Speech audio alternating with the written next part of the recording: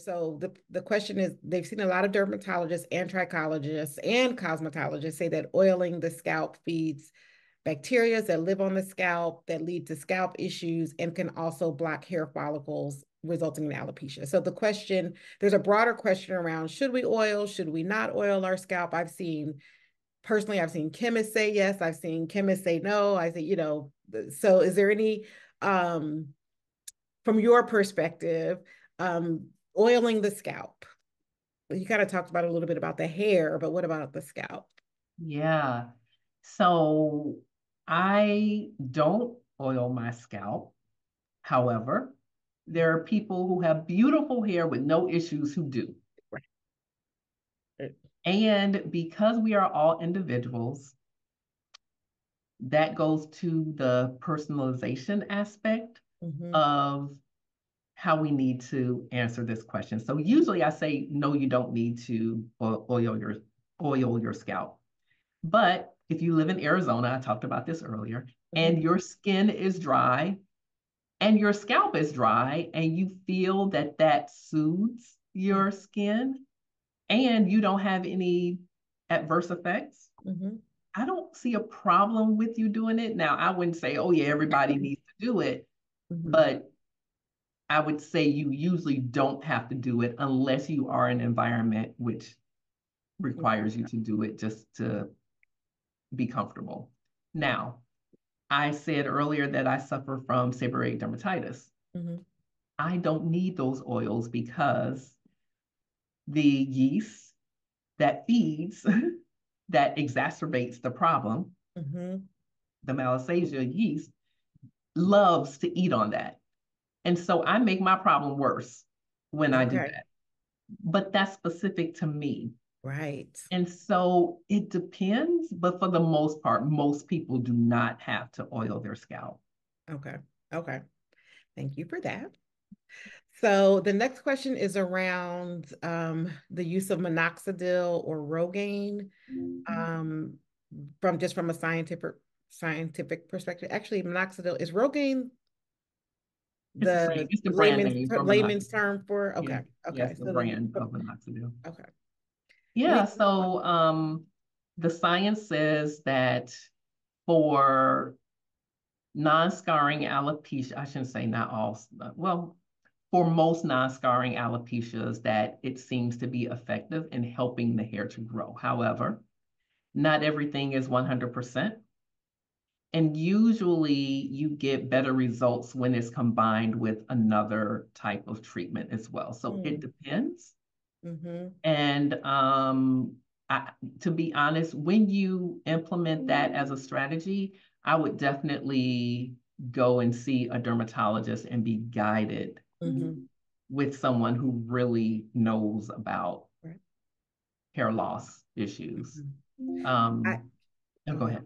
I would say I talked about that with my dermatologist, and she mentioned that if you take it, you more than likely will need to continue to take it, sort of, and we kind of made the decision, let's not do it right now. Not that I would never do it, but let's hold off right now and let's try these other, options.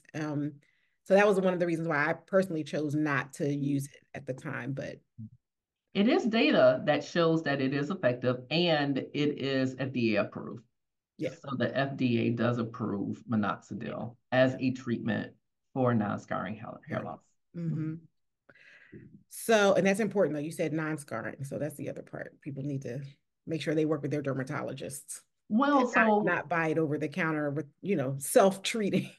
Well, you can. So sometimes there's a long delay in getting to see a dermatologist. True. And because you can buy minoxidil over the counter, why not?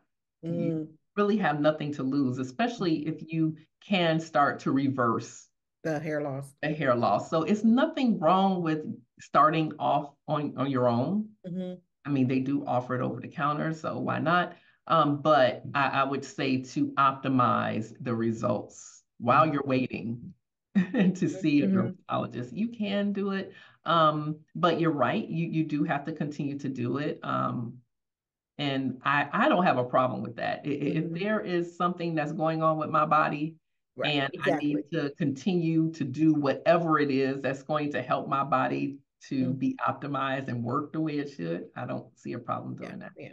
Well, Yeah. some of us do it. We're doing it with something. So maybe it's a supplement. So you're still whatever it is you're taking. I take turmeric. I've been taking it since I'm going to keep taking it. So if I were to, I'm okay with that as well. Like I'm okay with if I need to take it to help the healing process, whatever it is, whether it's medication or a supplement. I personally don't have a problem with.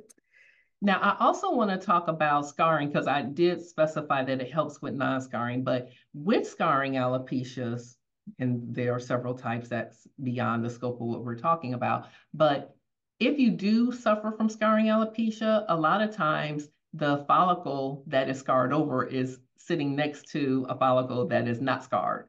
And so if you want to make sure that that follicle, the follicle that is vibrant and still working, you want to allow it to continue to function. And so using something like minoxidil can help prevent the non-scarred follicles from scarring over. That's the first time I've heard that. And so you want to make sure that even though it may not help with the follicles that no longer produce hair, it will help to camouflage. And so, yeah, keep those follicles viable. Yeah. That's good. Good information. And you talked about washing your hair. You said someone asked, how should we be washing our hair? And does it vary depending on the texture? Someone asked that. So there is research that has come out that ideally it is best to cleanse your hair once a week if you can. Once a week is ideal. If you have to stretch it out to 2 weeks, okay, but ideally once a week. And usually, so I don't fix what's not broken. There have been years that we have cleansed our hair every other week and have not had any problems. But if you're starting to have problems, increasing the frequency will help. But it just helps to reset so that you can get that balance. So we talked about the microbiome. You want the environment of the microbes, and people are always saying, oh, it fights bacteria, it fights all this. And I tell people all the time, you're disrupting the normal flora of the environment. So saying that you're using something that's antibacterial isn't necessarily the solution to the problem. You want a healthy balance, and we're still learning what that healthy balance is. But it's not always about, it's a reset to make sure that there isn't what we call dysbiosis, meaning that you have an offset of the balance. And so then it's going to negatively impact the health of your scalp. You want that balance. Absolutely. I find I can't go more than 7 days without having it starts itching or start like I know I have to wash within 5 to 7 days or it's just not pretty. And that's you listening to your body. And that's really what's important, to be honest with you. We as women in particular, we have a habit of suffering for the sake of beauty. And we need to start listening to our bodies more and do what's right. So I take it the itching goes away when you cleanse it, right? 100%. Okay. 100%. That is what's right for your body. And some people can go every other week and be fine. Right. And if that works for them, that's fine. But as soon as you start experiencing problems, it's time to change things up, especially as we get older. Our bodies do not work as efficiently as they used to. Now that is the truth. Yes. And so sometimes we have to nurse our bodies, to be as optimal in that snap in time or that snapshot in time that we can. Right.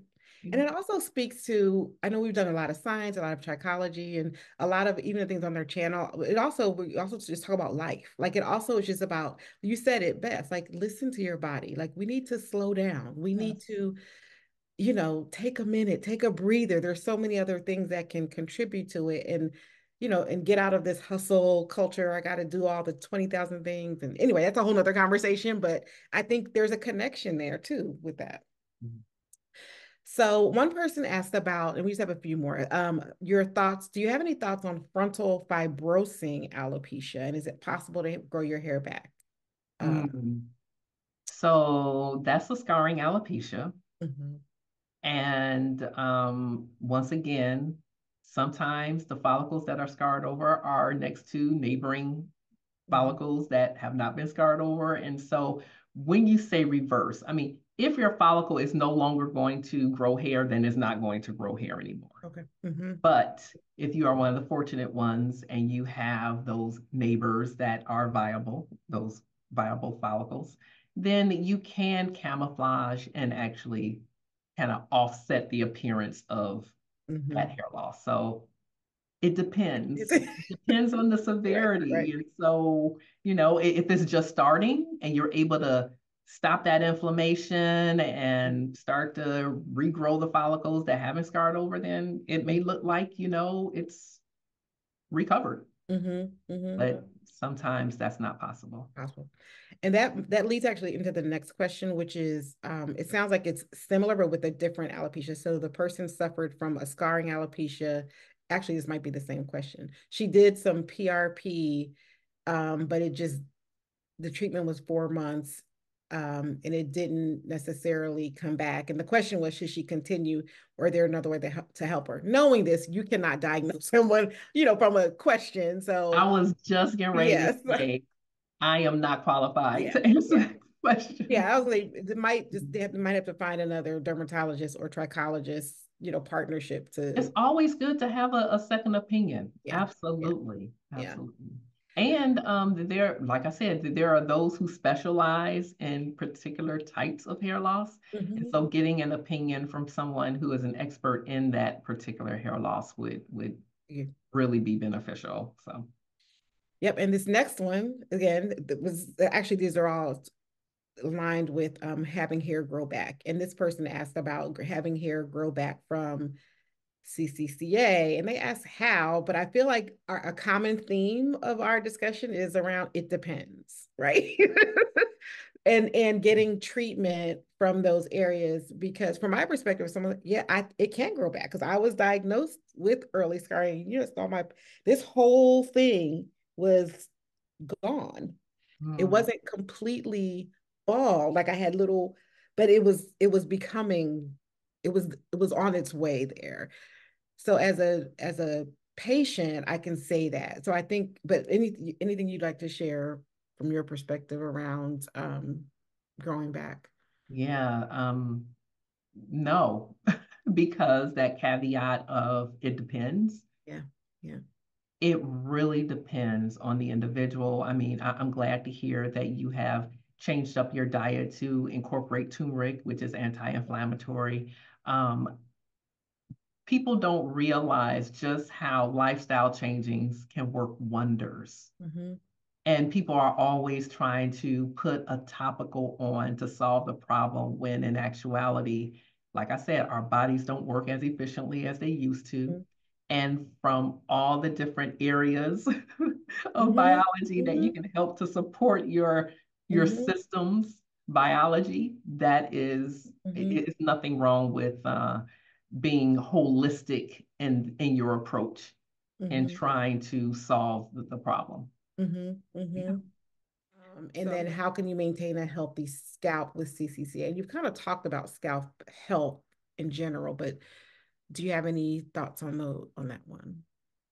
Yeah, like you said, dietary changes. So we talk about anti-inflammatories a lot, but we don't talk about the inflammation. The SAD diet, the standard American diet that we incorporate into our lifestyle, does not help us at all. And so there are inflammatory foods that can probably, this hasn't been studied because our system's biology is so complicated and it's very difficult to study human beings. And so a lot of times they use, animal models to understand if there are going to be changes based on regulating or having a controlled experiment. But you cannot go wrong with eliminating some of those inflammatory foods, and we know that sugar, Yep. unhealthy fats. I mean, we already know this. Right. And I would have to say that if we had a healthier diet, that would help us a lot. It will give the opportunities of the treatments that are known to work.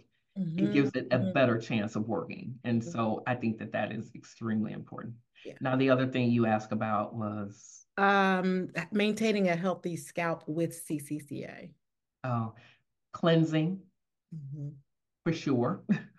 And I would go so far to say that cleansing more frequently, even so, if you wear your hair short and you cleanse like every 3 to 4 days, that would be great if you can do that.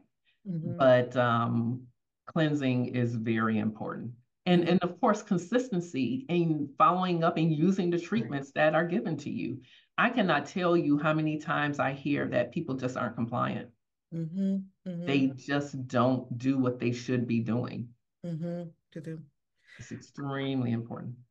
Yeah, I think the 3 to 5, I also remember I went through a season when I was doing it, washing my hair like every 3 to 4 days or 5 days. And if I recall, I think it grew better even then. I went to 7. Anyway, you're making me think about switching up my process a little bit.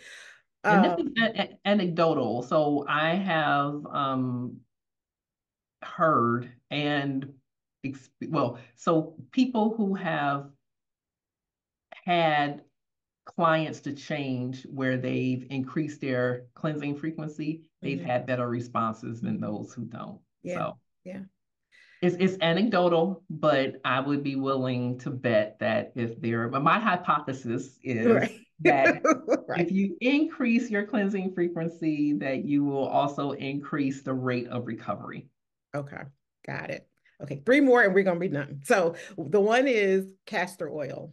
So this person said, I've seen, I started to see more growth and thickening after using castor oil and some earlier creams, but still not able to really thicken the crown. Do you have any suggestions? And I know castor oil is like the big bad word in the community around. There's like the camp that is don't ever touch it. And then there's the camp that's it's everything that I need. So where do you fall in the castor oil and things that might be able to use, again, from a scientific perspective to help thicken hair? There is no data that shows that castor oil is effective. Personally, I don't like castor oil because I don't like the aesthetics of it. I mean, it's very viscous, meaning that it's what people would call thick. But I mean, I don't like the consistency of it. It holds on to, dirt. And so it is like, no. So I don't like it. I would never tell people to use it for hair loss. But there are people, like you said, who swear by it.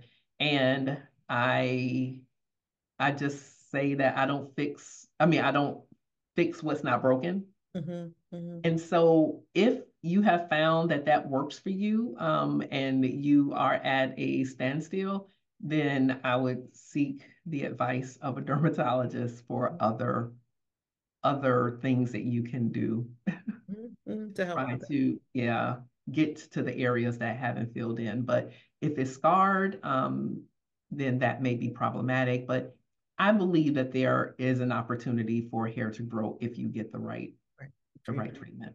Yeah. There was a dermatologist that I saw on TikTok, and she said, similar, like there's no scientific evidence. And the comment section from people was like, they lit her up in terms of like, it worked for me. So one of my questions when I saw all that, because I heard the science side of it, and then I saw all the comments, and I thought, what we really need, quite frankly, is a study. Because we can say that the science doesn't say that, but has the science studied it? I agree 100%, You which know? is one of the reasons why I collaborate with hair practitioners who want to be a part of scientific Yeah. studies, because not all practitioners have the same regimen Mm-hmm. or Mm-hmm. procedures. And if you are a practitioner who says, hey, my castor oil works, because Mm-hmm. a lot of practitioners sell their own products, Right, right, right, right. I want to study that. Right. Get data behind the products or the methodologies that you use to help with hair loss. That Right. is one of the things that I am like all about, because I have seen some trichologists work what I consider miracles. It Mm-hmm. is awesome. And some aren't. So why Right. is that? So That what that and is, exactly. That's yeah, my question, because I fall between. I just like I said, I feel like we have a lot of. I've heard, it doesn't. But how do we know it doesn't? Let's take that back. It's hard to tell somebody what doesn't work when they're telling you that it does. It's also hard to work to say how it's working when it works for this person but not for that person. right. So how do we get the answer? So, So that is why I partner with hair practitioners, mhm. because it's important to get the data Right, and to know. And I try to advocate for that. I'm like, right. we are in my opinion, we have a more sophisticated consumer base. Yes. They are reading, unfortunately, the wrong things a lot of the times. But we have people who desire to have the information, but it's Mm-hmm. not out there. Mm-hmm. And personally, I like, especially as a scientist, I like to make informed decisions. So Mm-hmm. I'm all about the data. Like, there are Mm-hmm. people always trying to say, oh, try this supplement. I'm like, I'm Mm-hmm. real Mm-hmm. leery about the supplements, Mm-hmm. because they don't have to prove that their stuff works. They don't have Right, to prove right, that their stuff is safe. They are supposedly, the honor right, system, right, right, but it's not enforced. right. And so I don't try, I mean, yeah, no, can't handle that. So I say all that to say, same with supplements. Mm-hmm. I want to see the data before I start implementing anything. To be And and this, and think the same should be true for products. product exactly. And I agree with that in terms of even for supplements when I chose to do them. For personally, I went to the National Institute for Health. Like I'm getting my doctorate in education, so I'm reading the studies. I'm learning about how to do the method, understand the methodology, the hypothesis. So personally, that was my ownership of if I'm going to take it, and I'm going to make sure they're third party tested. But not everybody can do that or does that, and that's I'm not saying that people have to do that, but Yes, we do they do. have to They own. should. We have to own, like we have to own um be advocates for ourselves and Yes, own some of that educational process. So absolutely. But we're looking as right, consumers. We're looking exactly, and it's not there. right, That's the issue, which is why right, I'm like, come on, let's get some data. I mean, so as a trichologist, if you're putting trichologist after your name and you really stand on science, right, because that's what trichology is, so why wouldn't you get the data behind what you're doing? 100%, one That hundred just makes percent. sense to me. And so I try to do it in a more economical way, because it costs a Mm-hmm. lot of money to do clinical studies. Yeah, I can only And imagine. there are things that you can do to get the data and not have to have that level of expense. So Mm-hmm. Mm-hmm. that's what I do. Awesome. Okay. So the last question is around their red light laser therapy. From your perspective, because there's people that are using it for CCCA. So what are your thoughts around red light laser therapy? Yeah. And if you have So any recommendations, if you are a proponent of it, if you have any recommendations, if not, that's fine. there are several brands that do have data to show Mm-hmm. that using, I'm going to say low light laser therapy, Mm-hmm. there is data to show that it works, Mm. but not 100%. Okay. Like with anything. I mean, It depends. Minoxidil, that's not 100% either. Right. So there is evidence that it does work, but not all the time. And there aren't any brands that I advocate for. Okay. But yes, what I would say is for anything, make sure you're making an informed decision. So make sure you ask for the data. So you were saying not everyone has to do that. And yes, I think everyone does have to do that. And so Yeah. look to make sure that they have the data and that they're transparent. If they don't have the data, run. Right. You want someone who is transparent about what it is and knowledgeable about what they're using and why. Always ask for the data. Always.